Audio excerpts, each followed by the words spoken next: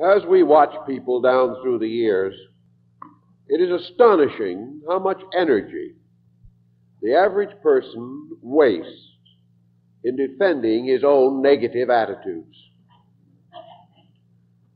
We are so willing and ready to protect our right to be wrong, and at the same time so slow to advance the cause of our right to be right. Nearly always life begins and unfolds through a series of negative reactions to circumstances. There's an old saying that we all know is true, that bad news travels more rapidly than good news. We are more responsive to our instinct to criticize than to commend.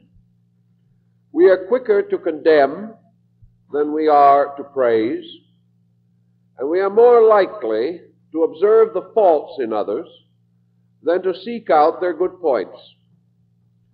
All these tendencies seem to rise in deep sources within our own natures. We are not even aware of our own critical tendencies in many instances. And when we are reminded of them, we take it for granted that we have a right to them, that we must have the privilege of objection, that we must claim our birthright of individual thinking because of a tendency to analysis, which means simply to take things apart. And by the time we get through taking our friends, neighbors, relatives, and world apart, the collective results in this kind of a disjointed situation in which we now find ourselves. So many people have taken the world apart, and so few have attempted to put it together, that we cannot be surprised if it is not the kind of a world we wish it was. If then this tendency to negative attitude lies at the root of our trouble, is there no way in which we can remedy it? One of the things that perhaps points this up more than anything else is our personal reaction to situations beyond our personal control. There's hardly anyone who does not become indignant, dismayed, astonished, offended when he picks up his daily newspaper. Yet it would be difficult to prove that any of these emotions contribute to the solution of the problems which the paper unfolds. There is no actual indication that indignation is solutional. Now, some can say that it can be solutional to this degree, that it can cause persons to unite, to rise above personal opinions and attitudes, and can create a kind of aggressive action in some direction or other, that it forms a valuable criticism by which things can be changed. For most leadership is sensitive to the indignation of its following. Actually, however, it is not the indignation that causes this reaction which we hope to achieve, because the problem finally settles down to a simple issue: what is right and what is wrong. And the individual attempting to solve this, coming to valid conclusions, and clinging to that which is right, develops a strong, natural, defensive and offensive organism. He will support the things he believes. He will attempt to correct the faults that are around him. He will unite his resources with groups or movements which are accomplishing ends which he regards as right. But none of these things are accomplished actually by fretting, by fussing, by becoming angry or disturbed. The disturbance is merely a loss of energy. The solution is achieved by the individuals clearly defining what is necessary and doing it. Now, one of the reasons, I think, why we have a tendency to dissolve in conflicts within ourselves and with others is because conflict is our only outlet. We do not have any clear concept of solution. The individual confronted with a problem does not see how he can solve it. He does not see any pattern through the application of which the problem can be corrected. Therefore, he can only stew. He can fuss. He can fume. He can become disturbed. In this way, letting off steam. But this is only a manifestation of frustration. It does not lead to the answer. The reason why we do not have more answers is because we do let off too much steam without purposeful meaning or viewpoint. And also because in most instances we are untrained to find the answer. There is an answer to every problem. This answer does not lie in excitement. It does not rest in righteous or unrighteous indignation. It lies in skill. It lies in a disciplined method by which certain ills can be corrected. The application of the proper methodology to a problem must ultimately be solutional.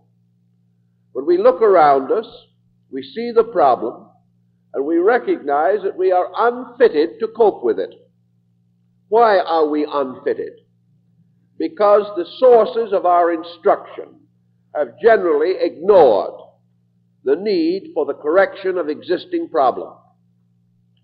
This does not mean that these sources are entirely sterile of constructive ideality. They are not.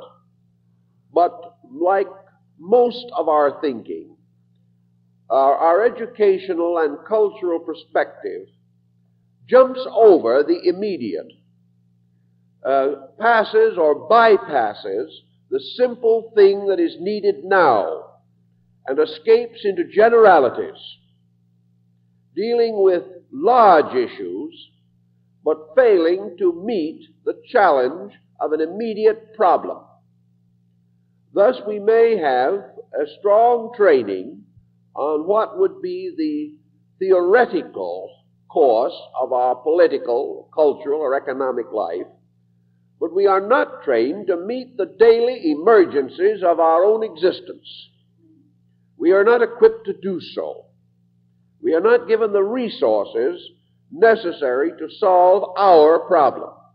Nearly everyone who is out trying to solve other people's problems has problems of his own, which require immediate attention, but he is not able to cope with them. He is not able to meet them with necessary resource ability. If then, being frustrated, he sees no other clear course of procedure, we find him settle down into the cultivation of negative, fatalistic, and essentially detrimental personal attitudes. He becomes a fusser. He becomes a conscientious objector to everything. He becomes disillusioned, cynical, skeptical, and particularly among the intellectual group, he loses faith in the possibility of solution. We see this around us every day, where the individual is no longer attempting to plan in terms of solution, but is simply allowing himself to live from day to day in a world that is entirely unsatisfactory to him. This also, of course, brings us to one of the most important considerations that we have. namely the relative inability of any individual to change the collective pattern of society around him. A few powerful individuals may have considerable spheres of social influence, but even these spheres are strangely circumscribed. The moment an individual in high position attempts an action contrary to the general opinion of his time, he finds himself almost as limited as the private citizen. What is not supported by the average person cannot be attained by his leaders. And the average person today is not supporting. He is so much more against what he does not like than he is for what he does like, that practically every progressive effort of society runs into argument, discord, and confusion. The individual, then, being forced to live in a world essentially unsatisfactory to him, but a world which he has not the dynamic to change, a world in which perhaps his own attitudes are minority attitudes, and there is not sufficient support from others to make his projects possible. This individual falls back into hopelessness. He falls back into frustration. He gives up and takes various escape mechanisms as the only possible way to adjust to the pressures of living. These defeatisms are evident everywhere today, and we find an increasing tendency to ignore problems or to regard them as hopeless, or to attempt to adjust to some compromised solution. We have often pointed out that if it is true that the individual must be the victim of collective pressures, then there cannot be any basic integrity in the universe. We are also reminded constantly of an increasing number of persons who do not believe that there is any essential integrity in the universe. They do not believe this because they cannot demonstrate it from their own experience. The philosophy by which we live is derived from our own observation and participation in living problems.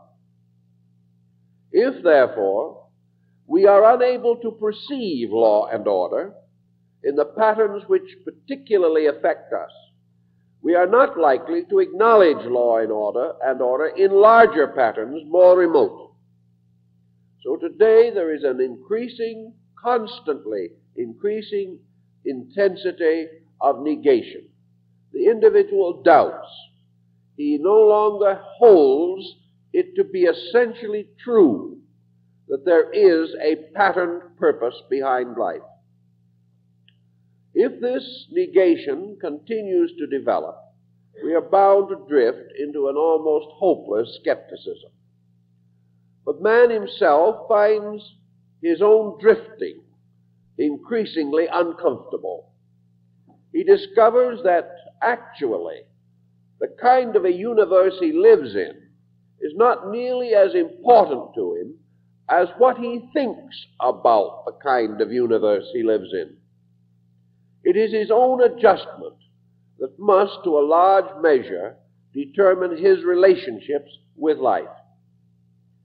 He learns also, of course, that there is only one essential contribution that he can make as a private citizen, and that is the contribution of a well-ordered conduct of his own.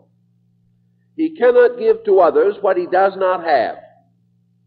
He cannot demand anything from others with an assurance that he will receive it. But he can bestow of what he is or of what he has according to his own insight and understanding. It therefore becomes important to the average person to enrich his own potential of interpretation and understanding. Unless he can do this, he cannot hope to maintain a creditable place in the life pattern of which he is a part. We must admit, and we know it is true from continually increasing evidence, that all negative attitudes are essentially destructive to the person who holds them and to those around that person. Negative attitudes must be compensated for in terms of unhappiness, sickness, and premature death. There can be no possible way in which a negative attitude or a destructive attitude can essentially and directly contribute to our security. The only way that it can contribute is because we ultimately discover the wrongness of it and are thereby perhaps impelled to search a better attitude. Actually, anything that is wrong in our own emotional and mental life will be interpreted ultimately in terms of misery and sickness. We cannot win with negation. We cannot criticize ourselves into health, but we can criticize ourselves into sickness. We cannot hate ourselves into peace of mind, but we can destroy mind and its peace with hate. Every negative attitude, no matter how much we defend our right to have it, or how justified it seems to be, must end in a negation in our own natures. Thus, the person who is a critic gradually destroys his social bridges. He becomes an outcast, and in loneliness and sorrow watches his life disintegrate. He will insist that his criticisms are valid, that what he says is true, but if it is negative, it does not help. And the individual whose discrimination, whose thoughtfulness continually lead him into negative discovery or the discovery of error, this individual ultimately becomes habit-ridden with negation and loses their power and the incentives to constructive thought. Nearly all of our psychological trouble today rests with unadjusted persons who have permitted themselves to develop negative mental and emotional habits. And as it is estimated now that in the next generation, at least 1 out of every 5 persons born in the United States will at some time be an occupant of a mental hospital. It begins to be a rather serious situation. And most of these persons, and I have worked with hundreds and thousands of them, who are in these hospitals are persons who have permitted bad habits of mind and emotion to come in and control their lives. Many of these persons have excellent explanations for why they are as they are. But such explanations do not help. The only explanation that is of any value to us is the explanation of how we stayed sane. The rest of it is not profitable. These individuals who are mentally and emotionally sick can prove to our satisfaction, perhaps, to their own satisfaction, certainly, that they are misunderstood, neglected, afflicted human beings, born in calamity and misery, and therefore fully entitled to fall to pieces. All this, however, does not solve anything, and the perpetuation of a philosophy of this kind cannot possibly bring any satisfaction, security, or health to anyone. The answer lies in a positive relationship with life. Now, in going back over a good many of these sorrowful characteristic problems, we find that the individual who has come to these melancholy and morbid conclusions actually did not have a particularly difficult life. The individual who breaks under pressure is one of a community of persons, most of whom have had equal pressures with himself. It is not the individual who has gone through the most that falls to pieces. It is the individual with the least resource in himself. It is not the person who has gone through the greatest tragedy who is tragedy-ridden. It is the individual, perhaps, whose only tragedy has been his own selfishness. But the person who has the wrong basic perspective gradually cultivates a philosophy of negation. He rationalizes, develops logical and reasonable sequences to prove to himself that he is a suffering soul. And when his proof is conclusive, he is completely miserable. And this complete misery has about it a nostalgic kind of uniqueness. And we have a competitive attitude in which human beings actually vie with each other as to which one can be the most miserable, gaining a certain distinction from having suffered tremendously. Years ago, we had a group formed. In fact, it was created quite a time ago, but became prominent about 20, 25 years ago. A group dedicated to public confession. These members would rise up in meeting and tell all their sins. It was a little confusing and a bit embarrassing, and did lead to a few lawsuits for slander and defamation of character. But the real cause of consternation was, you would think persons would be reticent to get up and admit the most intimate delinquencies. Instead of this, we found that many of these persons got up and proudly confessed delinquencies which they never had.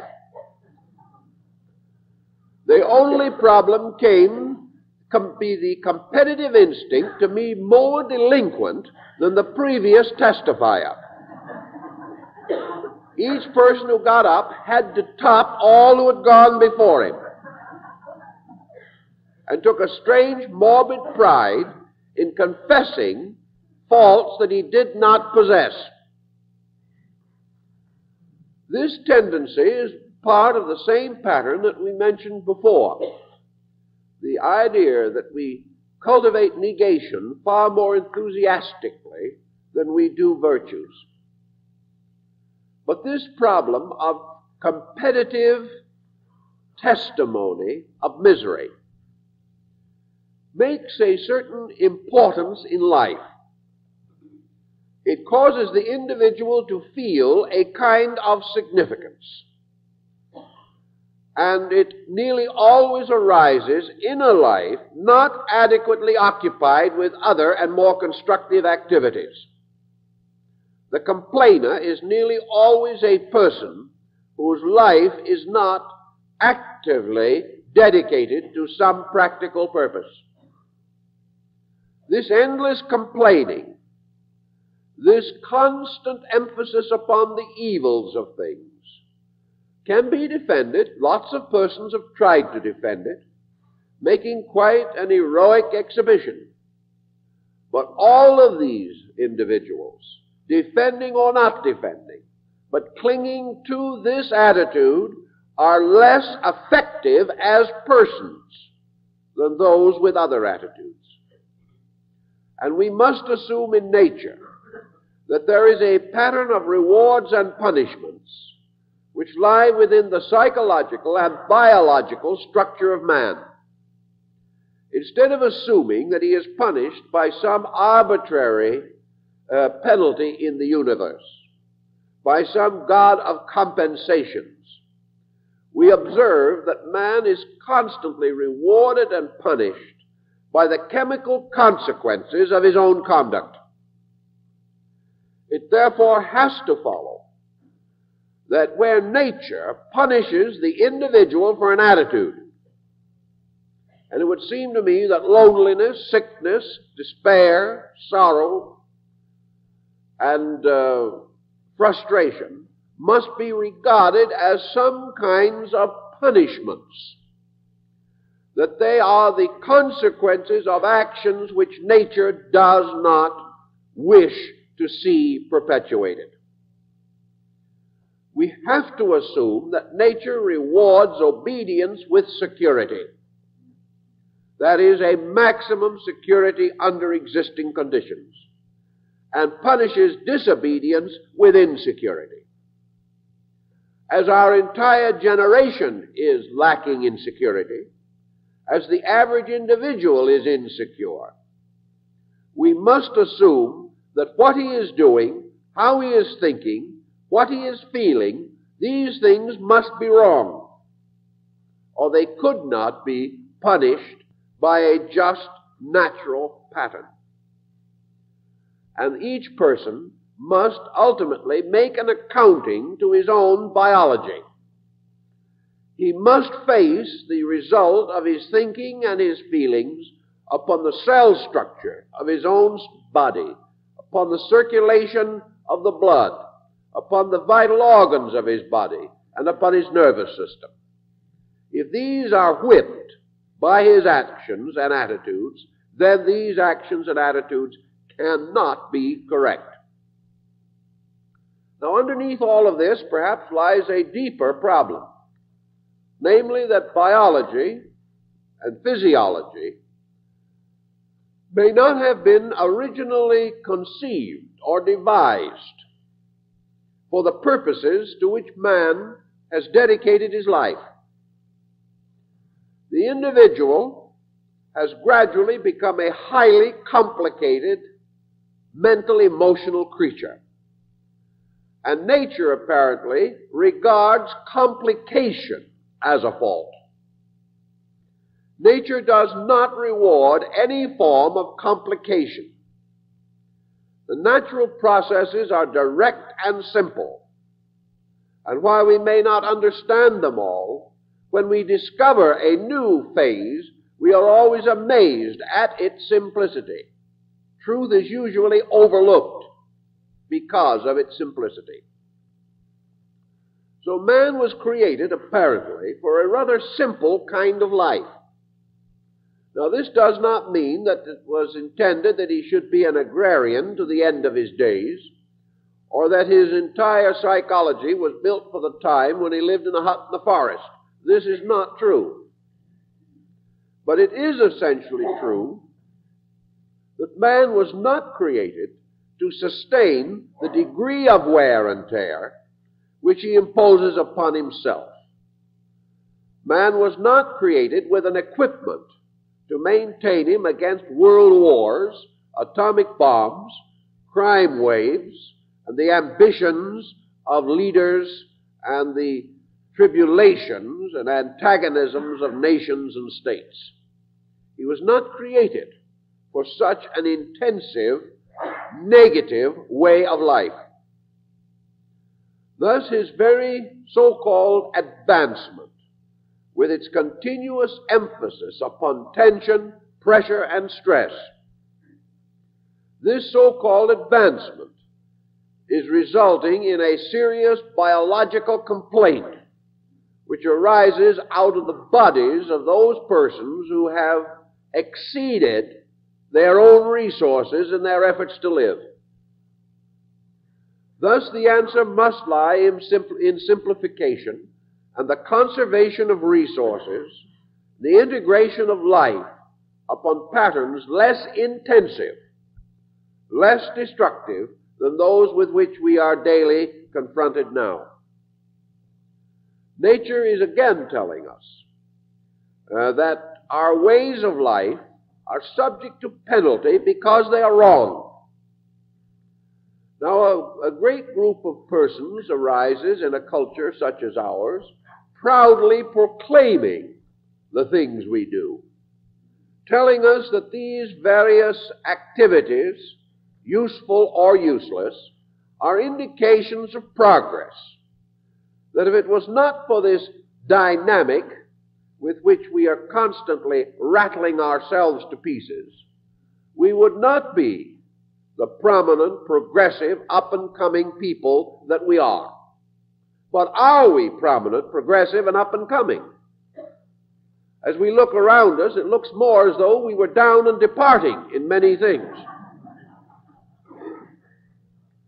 It looks as though we are constantly more concerned as to whether or not our progress can survive. And we wake up with consternation to discover that somebody else discovered the Sputnik. A very grave shock to our egos. And we begin to question whether our present way of life is protecting and preserving the leadership we thought we had. Because in the long run, a world or a generation or a nation or a race of sick people cannot preserve leadership. We cannot rule the world if our own psychic natures are in a state of constant uproar and disintegration. In our own daily and immediate problems, these same rules hold true. We live in a constant tension. We live in an intensity almost beyond our conception. We think we're getting used to it. We are firmly convinced that man can adjust to anything. To a degree, man can adjust to anything that is real. Man can adapt himself to all inevitables, because inevitables arise in nature. But man cannot always adjust himself to his own stupidity. This has no valid source in nature, and is merely an expression of his own ignorance. An individual who adjusts himself to ignorance will remain ignorant. To adjust ourselves to wrong leaves us where we were, producing no result that is of any tangible value to anyone. In then thinking about these problems, we turn and seek resources with which to meet them, to try to understand what constitutes a constructive, active, positive, idealistic pattern for life. How are we going to maintain it against so many difficulties? One of the things we have to begin to estimate is the nature of difficulty. Most of the difficulties that we are in are directly due to the person we are. Man makes his own difficulties. He doesn't realize this, and to a degree he appears to be able to escape the implication. He can sit down and prove almost to the satisfaction of anyone's logic that he is not the cause of his troubles, that his neighbors are the cause, that his world is the cause, that high taxes are the cause. But actually, the individual is responsible for his own total degree of integration. Actually, taxes are not the cause of his worries or his fears. World conditions are not the causes. The real cause is in the bridge of his own mind. The cause of his trouble is his own attitude toward these problems. If he hates them, he is in trouble. Now, he may say that the thing he hates deserves hate. It may, theoretically, but he cannot afford to hate. It is too dangerous. And nearly always, hatred rises from shallow, inadequate estimation of facts. It is very difficult to understand things and hate them. We may understand them and regret them. We may understand them and hope that we can change them. We may understand them and realize that they arise from a condition of human collective consciousness which is not adequate.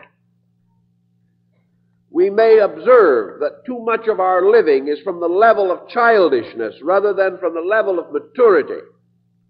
These things may become obvious to us, and we may find certain individuals particularly and devastatingly ignorant. We may also observe that the untutored and untrained person lacks the capacity for judgment and kindness and thoughtfulness. But out of the entire thoughtfulness which we have used comes no longer an attitude of hate, but almost a sense of compassion, a great sympathy, a constructive sorrow for the misfortune of another person whose limitations make it impossible for him to see more correctly than he does. We gain from this a desire to help rather than a desire to condemn. And the moment the instinct to criticize is transmuted into the instinct to help, we are beginning to move onto a positive foundation. Anything that deserves criticism needs help. As long as we approach it on the level of criticism, we will not help. Some people, of course, insist that criticism is a help. But unless it is an essentially constructive approach, unless this criticism is backed by a tremendous depth of understanding and a practical solution to the problem, it merely compounds the dilemma. And to criticize things for which we have no solution cannot be regarded as a good vocational activity. Thus, in the understanding which we develop, our tremendous hatreds and our intensities gradually disappear. And in their places, we have a thoughtful, perhaps sadness, but most of all, a deep realization that behind and through things that appear to be wrong are motions which are essentially right and which will come to their own in due time. In any way that we can help these motions to come true, we are available. But mostly these constructive motions require a very great degree of personal composure. And when this is lost, the constructive motions are also lost.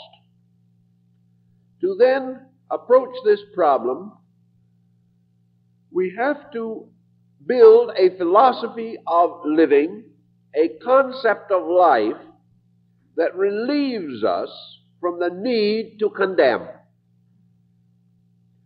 We must find a way of internal adjustment that permits us to recognize error and regret it, but not to be confused by it. Also, we must reach a degree in which every misfortune that approaches us becomes a challenge to greater adequacy on our own part. So-called reverse is not dilemma, it is challenge. It is an opportunity to be bigger than we are in order to meet a problem greater than we have previously known. Every problem is an opportunity for the individual to release solutional power from within himself. Locked within each of us is a potential we know very little about. With every faculty that we now know alert, we are using only a small fraction of our potential life availability. We have at hand countless resources which we do not even know exist because we have never directly required them to exhibit themselves. We've never called upon them. If then, instead of blocking the mind with negations, we permit a challenge to release its own solution from ourselves, we shall observe that we have much greater solutional power than we have ever known. Once, however, we have admitted a kind of defeatism, the moment we have set ourselves in a crystallized pattern of negation, we lock our lives from the solutional energies within ourselves. Once we have closed our minds to good, or to optimism, or to adjustments, once we have admitted defeat, once we have become cynical and critical, we are no longer concerned with doing anything well. The only thing we are concerned with is how badly someone else is doing it. We have no sense of being able to step into the situation and solve it. We have perhaps no incentive to. If we happen to dislike the individual in trouble, we hope his trouble gets worse. And when everyone's troubles get worse, the whole world becomes more confused, and our probabilities of happiness are further diminished. If then we are confronted, as each of us is today, with a problem almost involving our own sanity, it is very important that we recognize the possibility of further solutional resource within ourselves. We have to realize that man is equipped to meet any natural emergency. He is able to solve the problem of his own survival if he will cooperate with the patterns of energy and consciousness which exist in his own life. It is only when he refuses to cooperate or fails to do so that the problems continue to grow and the solutions to become less and less obvious. When we speak then of a positive or active attitude toward life, we do not mean the Pollyanna concept of looking at something that is no good and proclaiming it as beautiful. Such is not the attitude at all. The attitude is one of accepting growth as natural, reasonable, and proper, and also recognizing that the principal instrument of growth is challenge. The individual can never become better unless he needs to become better. And whenever a problem is bigger than we are, it reveals the need within ourselves to increase or enlarge our own resources. A problem, then, is not a dilemma or a disaster until we fail to meet it. And our own poor adjustment to it then sets in motion consequences which we term afflictions. A problem is not an affliction until we have misunderstood it, resented it, rejected it, denied it, or perverted the energies involved in it. Now, we can say that this is hard to accept because everything in life is constantly presenting us with loss, with disturbance, with perhaps irritation, crisis, responsibility, and worry. All of these things are true. We do have these problems continuously pounding in upon us. But these are not the problems. The problems are our own acceptances, our own rejections, and our own available resources. If we are overly selfish, we create a whole circle of problems. If we are vain, we create a circle of problems. If we are egotistic, another circle of problems.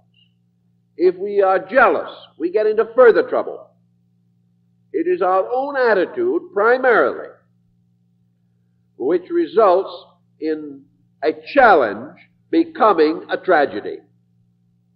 It is only a tragedy when we have misunderstood or confused it or rejected the lesson which it contains for ourselves.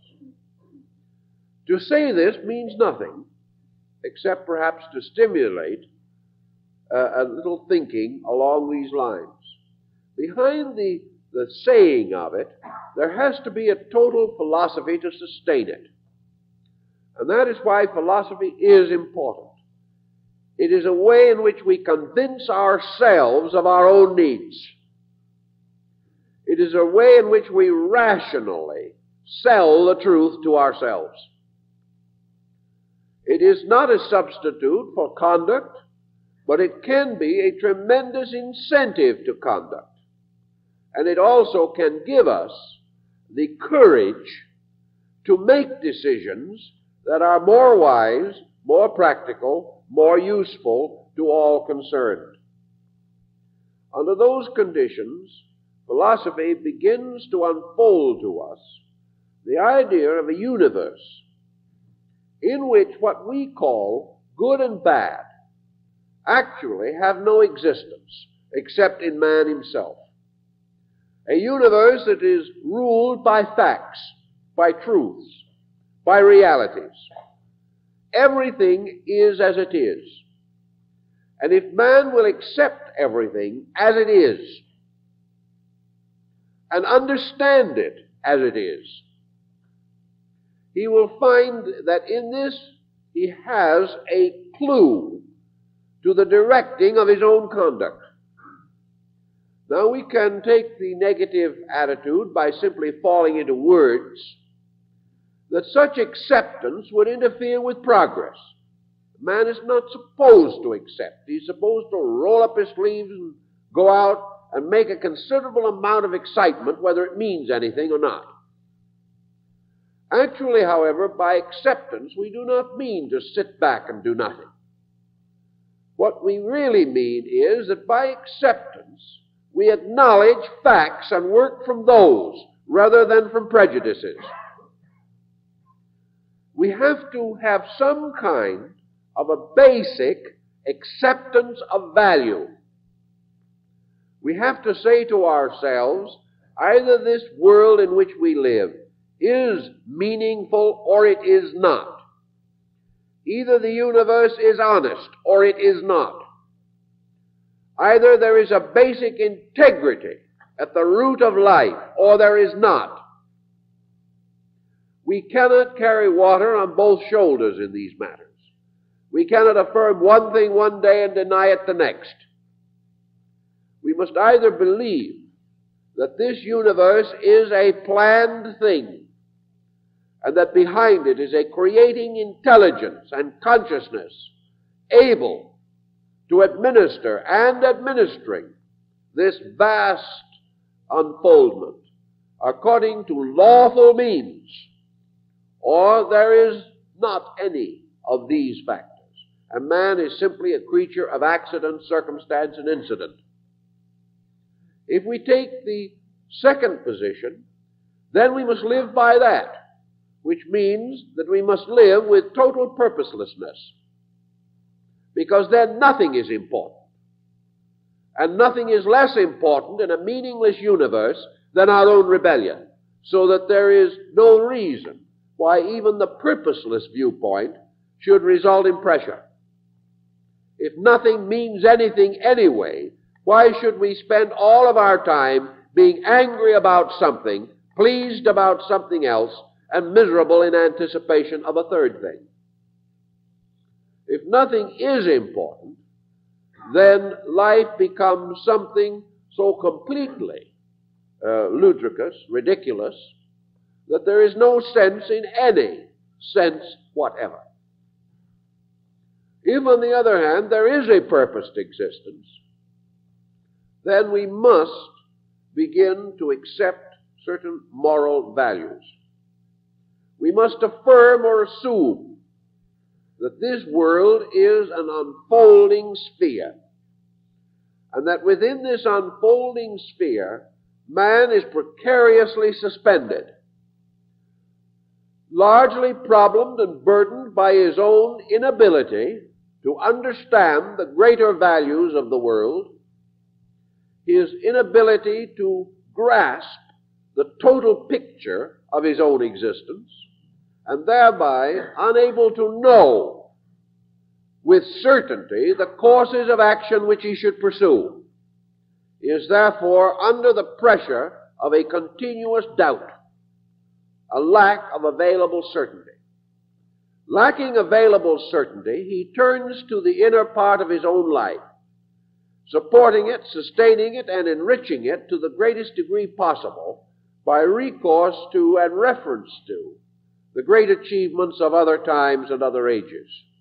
He uses the great philosophies and religions of life as guides and aids to understanding. He seeks to know better and to live according to the teachings of Buddha or Jesus or Confucius or Lao Tzu, because he believes these persons have lived well. He tries to draw upon the spiritual experience of his race for courage, conviction, for understanding, and for sustaining faith. And gradually, out of his conviction, he integrates a constructive attitude, which he must then put to work, proving or disproving it. It's interesting, perhaps, to realize that there is a reason why certain great systems of thinking have lived. They have not lived because the Creator was proud of them, that is, the human Creator. These systems have not survived because of the mere pressure of personality.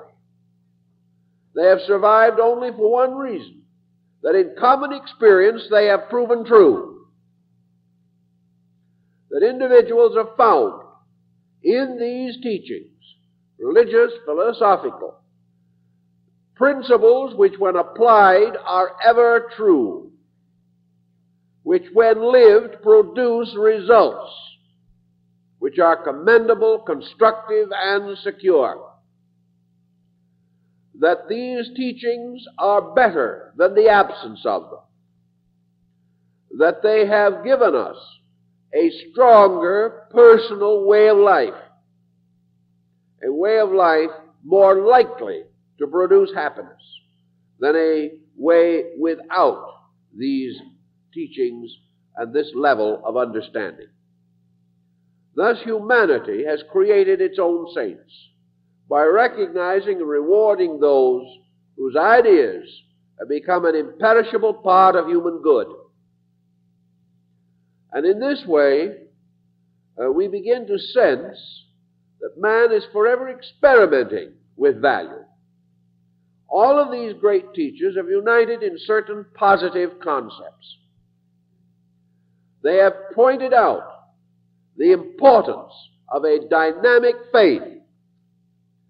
They have recognized the tremendous importance of a non-aggressive attitude toward life, a completely different perspective from ours. We live in an economic and political world continuously aggressive, and yet we live with religions, churches on every street corner practically. 2/3 of our population nominally religious. We live in a tremendous religious atmosphere of renunciation, of unselfishness, of impersonality, of the acceptance of evil but not the doing of it, and of the tremendous importance of returning good for evil. These things we affirm. We believe, but we cannot operate them in our daily life because they run headlong into the small personal prejudices which are more important to us than principles. Yet therapy lies directly in this level. No one wants to be sick. Very few people can afford to be sick under the existing conditions. And socialized medicine is no solution in the sense that it will not give back to the individual his proper energies, even if it helps him to pay the bill for his mistakes. In the sense of paying the bill, it does help, but it does not solve the problem. The problem lies not in getting well, but in staying well in the first place.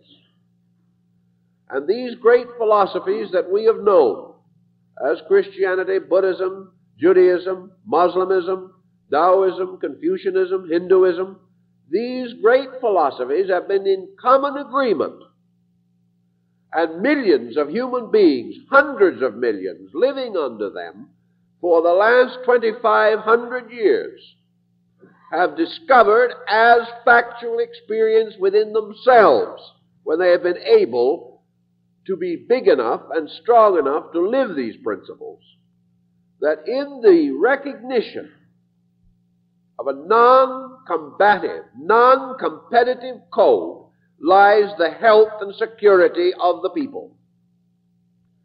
That we are not ever going to attain peace, happiness, serenity, or security by a constant psychic pressure, by constant irritation and agitation.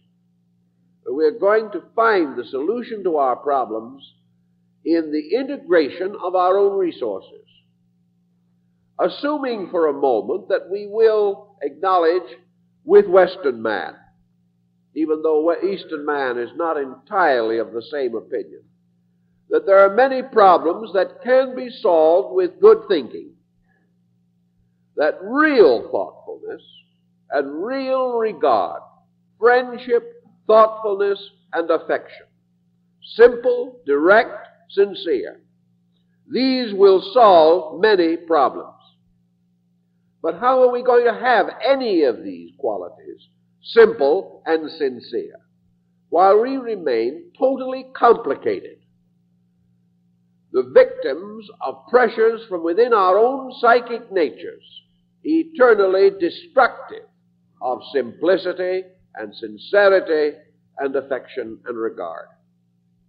How are we going to dislike people often enough and long enough to attain this serenity we talk about? How are we going to complain our way into peace of mind? Or how are we going to scandalize our way into security? We cannot. And to achieve our ends, we have to begin to reintegrate our own basic standard of values. Before we can permit any positive value to grow, we must, to a measure at least, escape from the pressure of negative value. If we are going to have a beautiful garden, we must first clear the land. For if we leave all the weeds and the stumps there, our flowers will not grow well. And after we have planted the garden, if we wish it to become a beautiful garden, we must take care of it. We must see that the plants receive nourishment and water, and that they are planted according to their own natures, some in the sun and some in the shade, so that each is given the opportunity to be itself. If we do not use this care and this thoughtfulness, we have no right to resent the universe if our garden does not grow well. And in our own thinking, in our own living, before we can create a constructive philosophy of life, we've got to get the weeds out of our own consciousness. And these weeds are hate and fear and doubt and jealousy, suspicion, egotism, over-possessiveness, over-ambition, envy, and such attitudes as must always reap a whirlwind. All of these actions and attitudes must end in trouble. If we want to be out of trouble, therefore, we must prevent the continuance of these attitudes.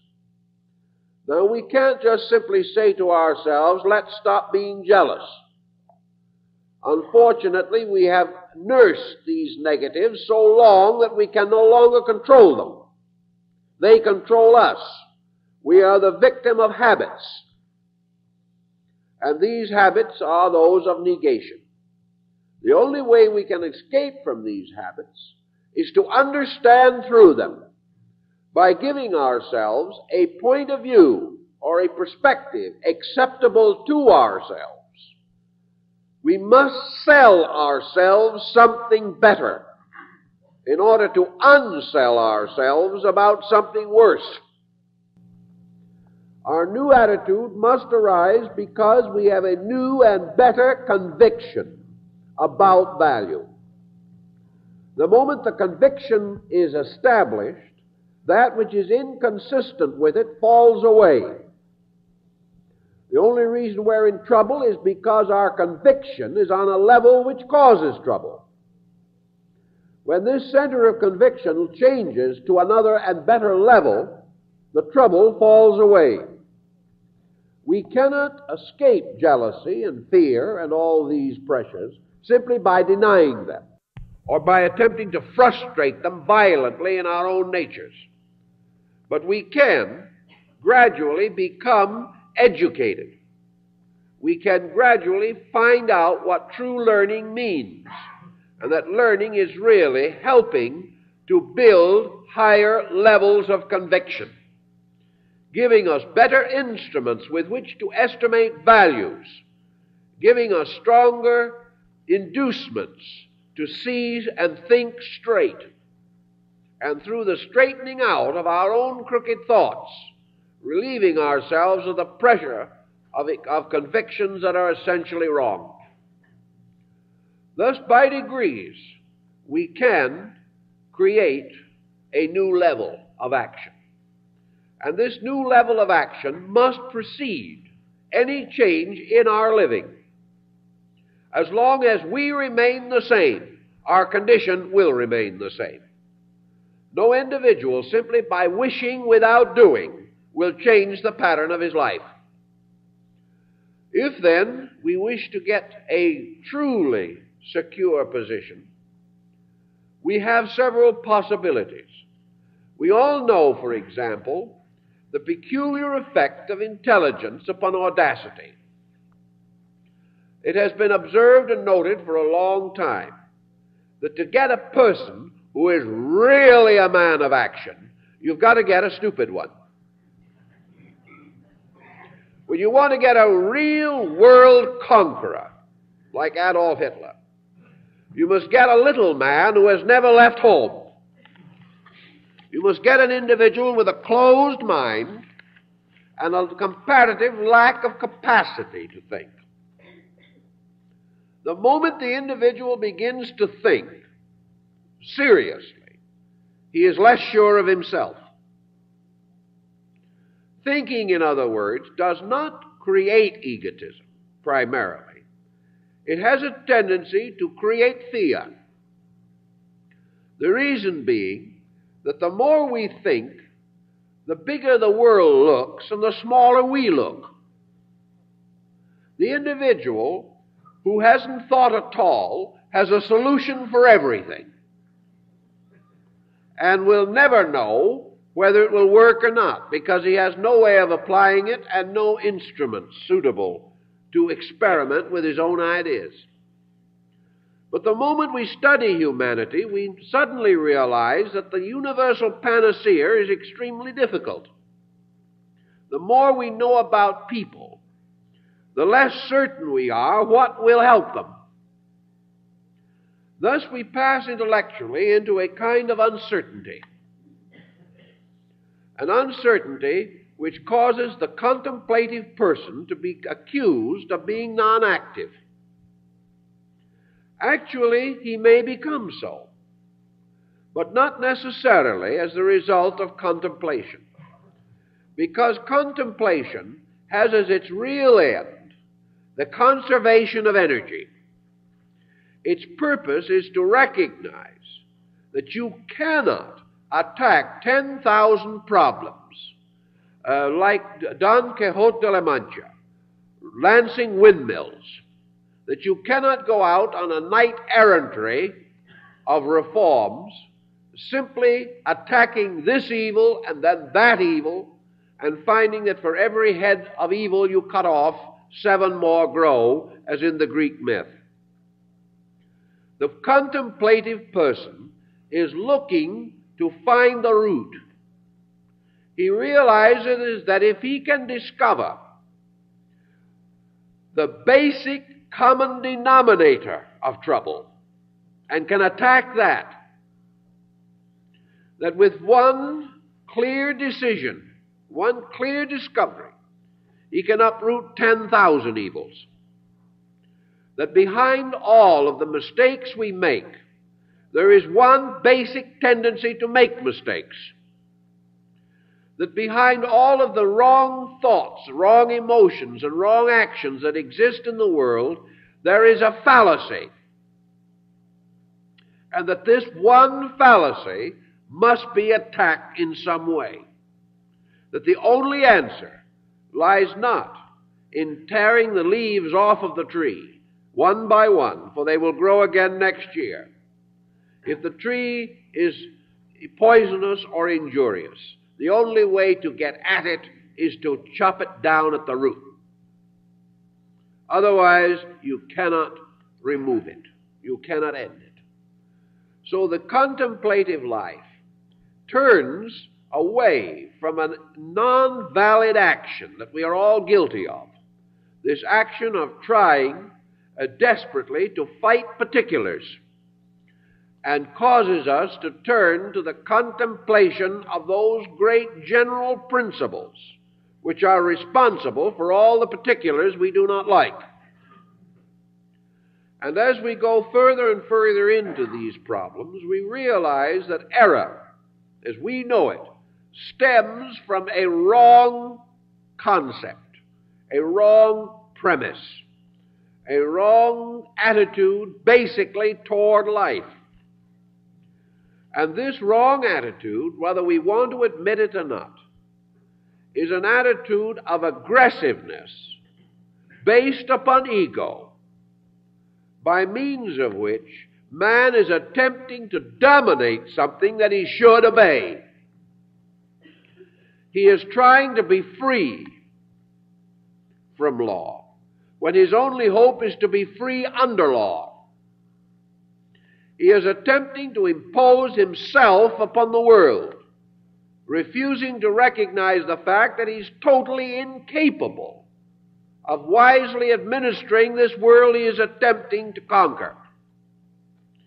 He is trying desperately to cause the universe to be under the guidance of his mentation, when up to the present time he has been unable to demonstrate that with his own mind he can govern even himself.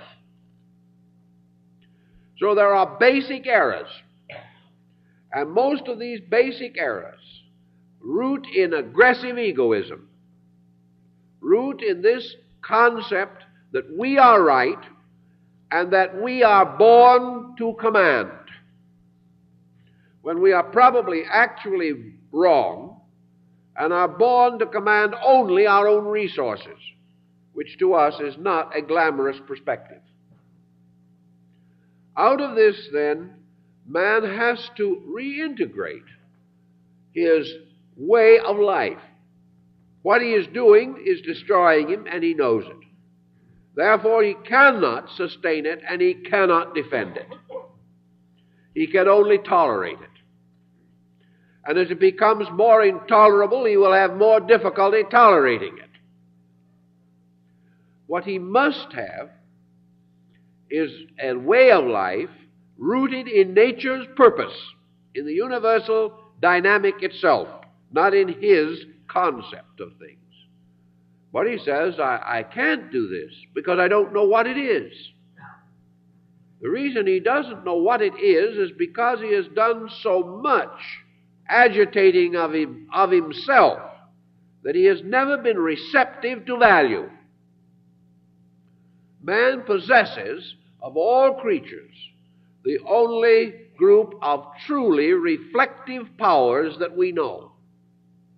Man alone is a contemplative animal. And because he is a contemplative creature, he has a power greater than any other animal that we know. But he doesn't contemplate. And because in the production of his contemplative nature, certain other faculties and certain other propensities were limited, man finds that he is weaker than the animal in many ways, less intuitive than the animal, less able to depend upon integrity of instinct than the animal, and at the same time not using the contemplative faculties by means of which his own peculiar existence can be preserved. To meet this emergency, the individual must reverse certain procedures. One of the things he's got to do somewhere along the line is to break down this aggressive negation with which he occupies himself morning, noon, and night. This endless fault-finding, this endless cycle of trying to impose his own ways upon others, and also this tremendous effort to keep up with the silly momentums of his time.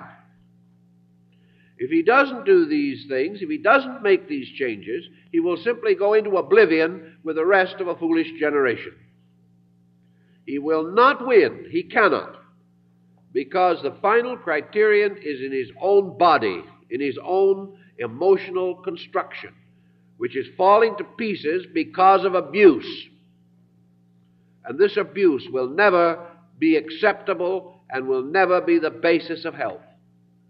And as man tries desperately to adjust to one group of errors, he develops another, keeping his entire structure in an endless state of tension. So a constructive or positive attitude in this situation consists in the individual attaining a detachment from negation first, a relaxation away from criticism, away from suspicion and doubt. Not the acceptance of things that are wrong, but the recognition that his power to solve what is wrong lies in the active use of his contemplative faculties. Man's solutions to his problems must be on the level of man, not on the level of beasts. War is an effort to solve human problems on the level of beasts, and it cannot succeed. Each human being has within himself a contemplative power where he must solve his problems by arbitration rather than by violence. When he neglects the power to arbitrate, when he neglects the contemplation of solution, he destroys his humanity, destroys the uniqueness by means of which he has a reason and justification for survival. So we say that the person in these problems, in his daily living, must begin to relax away as far as he possibly can from these intensities, recognizing them not as virtues, but as hidden vices. Perhaps we would have a tendency to correct some of these difficulties if we recognize them as faults, but we do not. We have grown so accustomed to them, we think of them as virtues, as indispensable parts of ourselves. Our right to criticize is a sacred right. Our right to condemn is something that we will fight and die for. And yet neither of these, criticism nor condemnation, solve anything. They merely magnify and complicate the problems of living. If we can ease down on this a little and give ourselves a chance to relax and allow the contemplative level to come through, we will find that in a more impersonal attitude, less dominated by destructive intensity, we are in a position to discover workable solution. Intensity destroys our power to solve. Anger destroys our power to think. Hate destroys our power to love. Fear destroys our power of faith. All things needed to solution are destroyed by their opposites. And the individual who has the negative qualities cannot at the same time sustain the positive ones. He must decide between them. And the amazing thing that he doesn't realize and has never been able to realize is that love is a kindlier, happier thing than hate. We have never seemed to find as much satisfaction in the development of our virtues as we have in catering to our vices. Yet actually, our thoughtfulness, our kindliness, our friendliness, these are the sources of happiness. These are the things which bring us contentment. These are the very conditions we dream about. These are the things men go out in war and fight and die for. Yet in decision we do not choose to cultivate them. The moment some temptation to be unhappy comes along, we are perfectly willing to sacrifice our birthright of happiness. Out of the recognition of this situation, we do have the right, if we wish to apply it, of choosing positive and constructive attitudes. We can choose not to gossip. We can choose not to criticize. And we can choose to seek the good in things, realizing always that there is something of good, and furthermore that the acceptance of the fact of good is the greatest stimulation toward the growth of good. Henry Ford proved in his work with ex-convicts that when you have a faith in a man, you have a greater probability of that man maintaining his own self-respect than when you suspect him. The moment you doubt him, you destroy his faith in himself. The moment we suspect, we create suspicion. Whereas if we have a strong and constructive attitude, we have the greatest and most powerful defense against betrayal. But someone will say, I did have that attitude once, twice, 3 times, and I was betrayed. Now I'm a hopeless skeptic. I've done things for people, they've turned around and stabbed me in the back. There are a large number of cliches bearing on this point, but we don't need to repeat them all. But the answer again lies in man's ability to detach himself from the things he does. Almost always, when we are so-called betrayed, we are offended. First, because we feel that our own judgment has been wrong. And that's an intolerable situation in itself. We can never forgive the individual who has proved that we are wrong, if it is only by failing us in some emergency. Furthermore, we become attached to the things we are doing. We expect results. We demand results. But we live within so small a reference frame that the only results that we can see must be almost immediate ones. It is difficult for us to imagine that something, the results of which we cannot see, has results. and nor can we be satisfied with the belief that those results may only reach their harvest long after we have gone. We must have the proof of it right now. All of this, again, being the imposing of our own mind and our own attitudes upon things. We do not do things well, generously, lovingly, and finely because we expect reward. We do these things because they are the law, and we either keep the law or die from breaking it.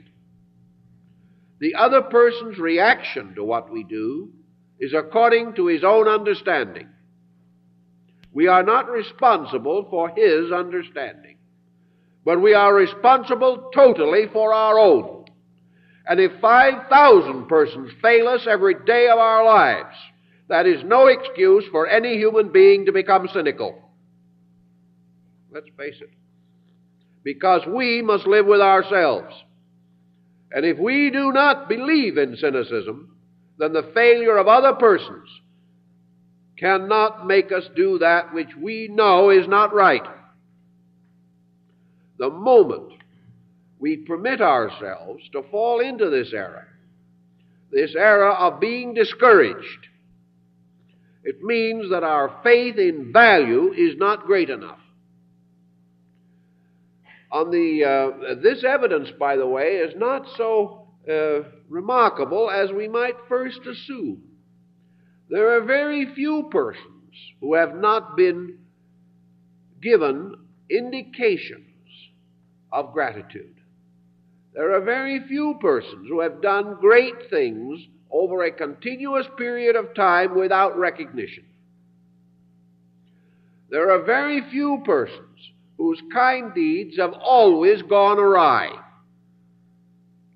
What we generally again do is promptly forget the kindnesses that have been done to us, the gentlenesses which have returned to us, and when 50 persons are grateful and one is not, that one is the only one we remember. If we look back over our lives, we will realize that we have not been the continuous victims of ingratitude. We have been the continuous victims of our own attitude toward it. We have willingly and willfully rejected the kindnesses which we should have appreciated in order to nurse the grudges we should have forgotten.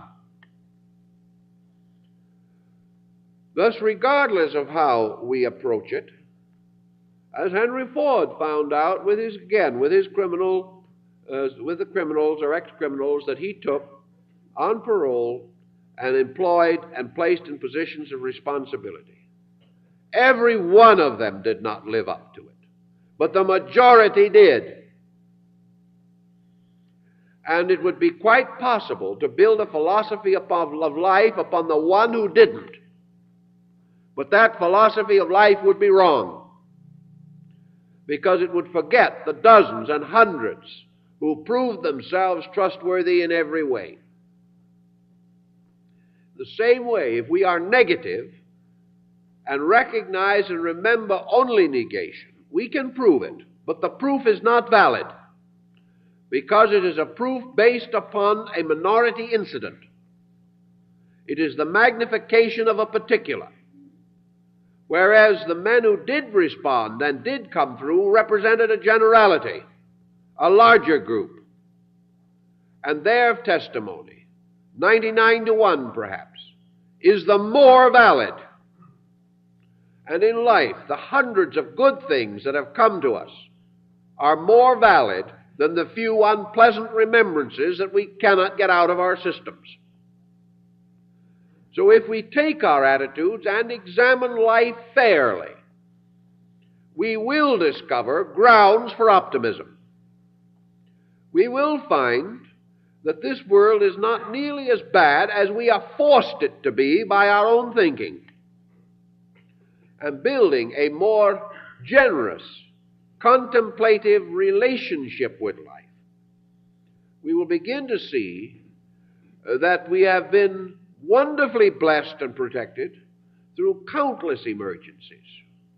And that also, if we could maintain and preserve the gentleness of spirit, which is our birthright as human beings, we could live victoriously through this span of life, creating good for others and strengthening the integrities in ourselves. So our positive attitudes must arise from a total picture of our own living. When we shall discover that actually we have enjoyed much more than we have suffered, and if we have suffered, it has usually been because we were not big enough and not deep enough to find the value, the basic beauty, the deep meaning, the important instruction in certain experiences. These we have resented. We've resented them because we rejected them. And in so doing, have created negation. If we understand these things, we can begin to build a more constructive attitude and a better philosophy. And we will find that the proof of it will lie in its effect upon our total economy as persons. When the facial expression begins to relax, when the tightness leaves the corners of the mouth, when the nervous, angular motions of the body begin to soften, when we can begin to enjoy the good that comes to others, when we can actually feel a little better when we get up, a little better through the day, as the result of trying, of striving, we will realize that a good attitude is our only protection in life, and that without it we cannot survive. Nature tells us this, and if we are wise, we will obey nature. And watching nature's way, we'll probably discover that we can save ourselves many sorrowful hours, many years of reverse, and many misunderstandings, which are due only to our own lack of perspective. So beginning to take responsibility for our own condition and living according to it, we can slowly integrate a really purposeful point of view, one that will help us and strengthen us and give us courage to face the future. Well, time is up, so I guess that's it.